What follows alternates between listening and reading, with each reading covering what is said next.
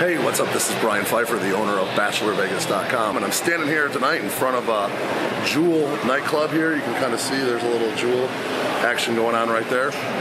And this is definitely one of the newer clubs in Las Vegas. I think we're putting on the 5 or 6 year mark here, but it's definitely a very nice rebuild. It used to be the old Hayes nightclub. You might remember it from the movie Old Vegas, and they, what was his name? Morgan Freeman was drinking alcohol in here with Red Bull and vodka. And he was talking about, I feel like I'm getting wasted and electrocuted at the same time. So that's the old Hayes nightclub, which is now the Jewel nightclub, and it's owned now by the Tao Group, which is the MSG, the Madison Square Garden Group. They bought the Hakkasan Group in 2021, and now they operate this club, and it's definitely still one of the nicer, newer clubs in Las Vegas. It's a beautiful club with the LEDs. It's got an awesome, setup with the DJ in the middle, and then plenty of bottle service, big dance floor, bars upstairs and downstairs, some cool VIP rooms upstairs and whatnot. So you probably landed on this video today because you might be interested in Jewel Nightclub. You're coming to Las Vegas, might want to do some bottle service, and you want to find out if this club is for you and if it's a perfect fit for you and your group. All right, so I'm going to tell you today about the different options, talk to you a little bit about Jewel. I'll show the sections as I talk about them here so you can understand all the different options here at Jewel Nightclub. And one thing about this place, I will give it that, it is a smaller nightclub compared to like your Omnias, your Excesses, your Zooks, or your Hakkasan, but it's just as nice as far as the LEDs, the sound system, and everything. It's up there. This club, if you were to put it in any city in the United States, would be the ultimate club. It would be the best club in the city by a country mile.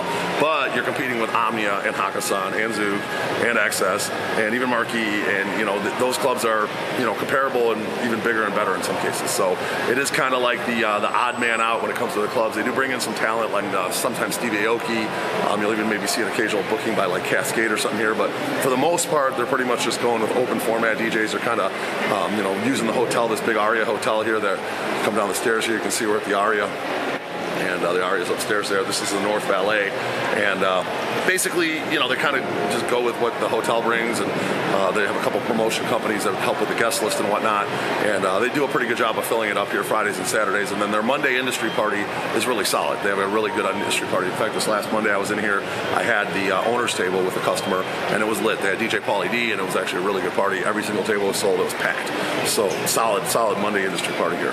All right, so let's talk about the security and everything and the dress code. When you come down the stairs here, there's going to be a guest list and tickets on your left-hand side. The bottle service and stuff will be on your right-hand side. Actually, if you're coming down the stairs, it'll be guest list and tickets on the right. The table's on the left. You'll see signs. It's pretty easy to figure it out. Security does do a wand check. I think the Tao Group venues are now going to like this standard pole thing. You got to walk by to see if you got any weapons or anything. You hold your phone in one hand, and if it turns green, you're good to go. And if you're red, they're going to wand you a little bit harder. So I think that's the direction every club that is run by this group is going to be going here. And then they don't really check your pockets and stuff like they used to. Used to be pretty strict with that, but they're looking more just for weapons these days. So just make sure you don't bring anything that's going to get you in trouble. I definitely not advise to bring anything illegal either, because for some reason they look in your pockets and there's some in there. They will 86 you from the property, which means they're going to kick you out for good, and you can't come back to any of the MGM properties. So that's definitely one thing to worry about. Now, as far as like the dress code here, guys, this is an upscale nightclub. You want to wear nice clothes. You got to wear like a collared shirt, a button-down shirt, a nice V-neck is fine. No baggy clothes, no athletic gear. You don't want to have anything pants. You don't want any ripped jeans. You don't want any baggy pants, nothing like that. Dress pants, nice jeans are fine. As far as shoes go, no work boots, no Jordans. You can get away with like the Yeezys or the Vans, but dress shoes are definitely the way to go, guys. Nice dress shoes, or a pair of nice, like really high-end, like Yeezys or Vans or something. We'll usually let that fly here. Now let's talk about the tables and the bottle service and the different options here. There's definitely some cool, the tables are definitely really cool here. This club is designed for bottle service, and there's some really good options. So if you're looking into the club, when you walk in, there's going to be the DJ booth in the center. To the right and the left, there's some DJ booth tables, if you will. Stage tables are called as well. And those are big tables. You're elevated, you got a nice overlook of the crowd. Those are pretty dope. So those are definitely one of your options. Around the dance floor, there's actually several dance floor tables.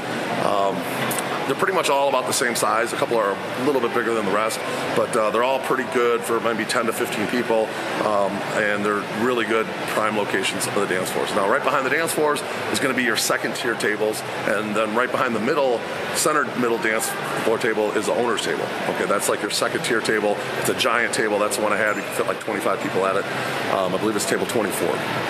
So you have your dance floor, and then you have your upper dance floor tables around that, your second tier tables, if you will. And then behind that, there's going to be your third tier tables. Okay, those are going to be a little less expensive. You're a little further back. And then right behind the third tier tables, there's actually another row of tables called the fourth tier tables. So, the more money you spend, the closer you get to the dance floor and the DJ. Okay, the dance floor tables are the most expensive. Second tier, third tier, fourth tier, it goes down from there. All right, so that's going to be your main floor. There's just 4 tiers of tables.